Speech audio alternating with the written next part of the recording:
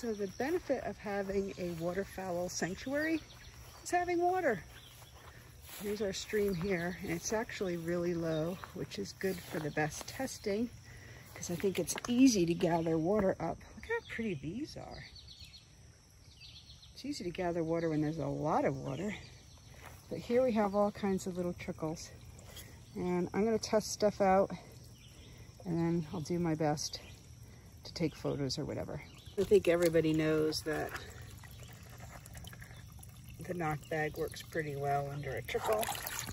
And I know you can open the back up too and scoop up. But I'm not lined up at a good trickle. There's one.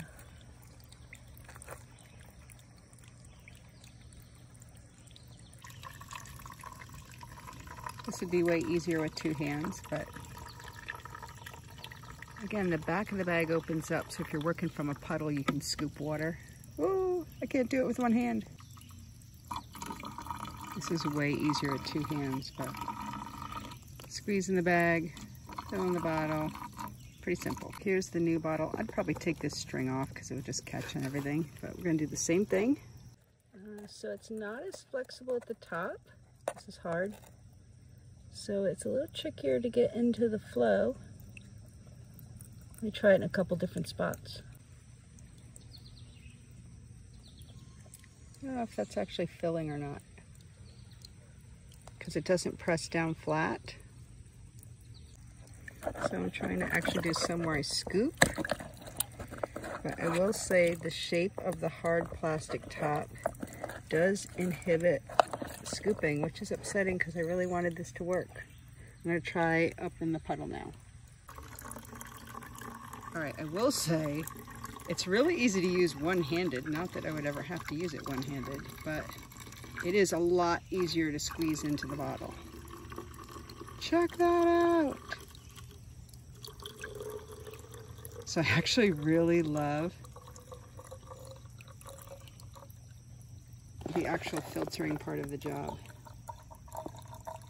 Look at that. That was actually quicker than the other bag. And I love that you can fill this whole thing up and count it as one of your liters in your backpack, rather than having an empty bag of useless weight. Fill it with water. But I gotta practice more with this and see if I can get it to work better. Okay, so when I put down the phone, I was easily able to scoop from that puddle right there, and from the spout too. I just needed two hands to do it. It's not quite as easy as this because this fits in areas easier, but I was able to manipulate it or even use a leaf over a stream to aim into it. So I am really loving this, but I'm going to keep practicing with it in small, shallow water supplies. So let's move up. Here's a good stream. I'm gonna mess with this and see if I can get it to work.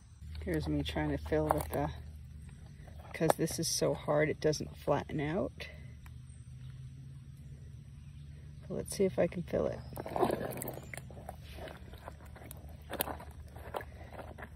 I might be able to create something with skunk cabbage, but I don't know. You know, people make these fountains with leaves, and I'm like, what if something's a poisonous leaf? I don't know if I want water tasting like skunk cabbage. So yeah, see this? Much harder to use in shallow water, which is explaining why everyone's using the other one.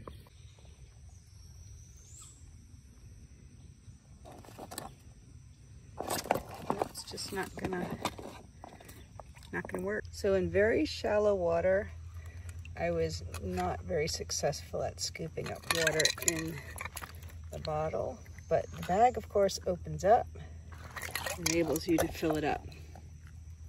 Filtered water. Our stream water is good. Without a doubt, the answer was, if you don't have guaranteed fast-flowing deep water, this is the bag you want. Shallow streams, it's the only one that's gonna work.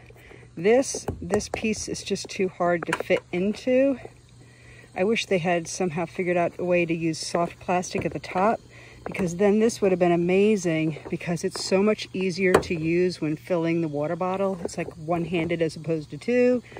And It saves you the weight because you're using it as one of your water bottles rather than stowing this. But this is what's going with me for sure.